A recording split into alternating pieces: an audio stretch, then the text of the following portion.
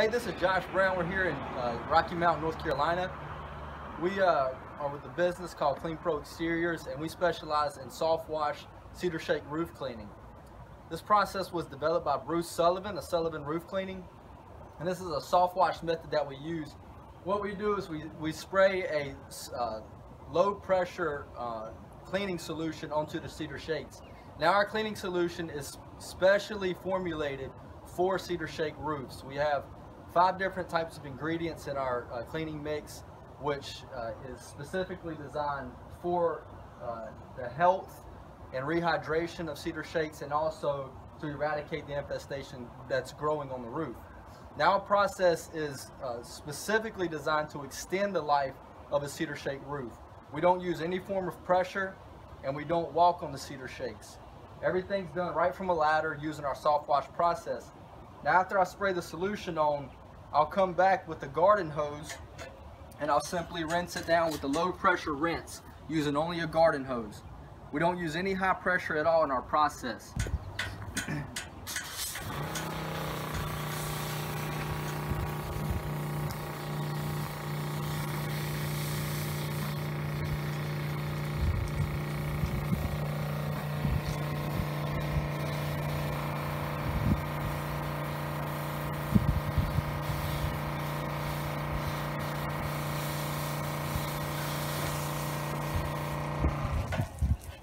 And that's all it is right there. It's just a soft, as you can see, just a very low pressure application. And then we'll come back with our water hose and rinse that down. And we'll show you the before and afters when we're finished. Now that our solution has had time to dwell, it's been sitting up there maybe 5 or 10 minutes.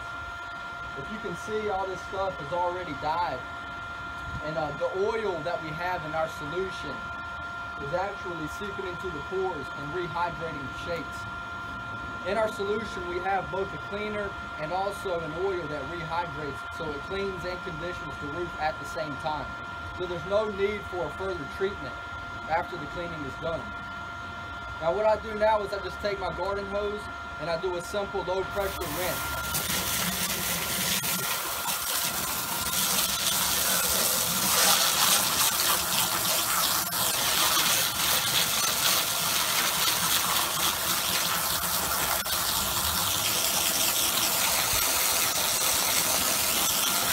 All you need to get a cedar shake roof clean is just our chemical application and a simple low pressure rinse.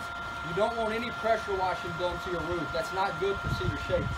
Cedar shakes are very thin and they can become brittle, especially if you're dealing with a roof that is 15 or 20 years old. You want to go with a low pressure process. You don't need high pressure to get it clean.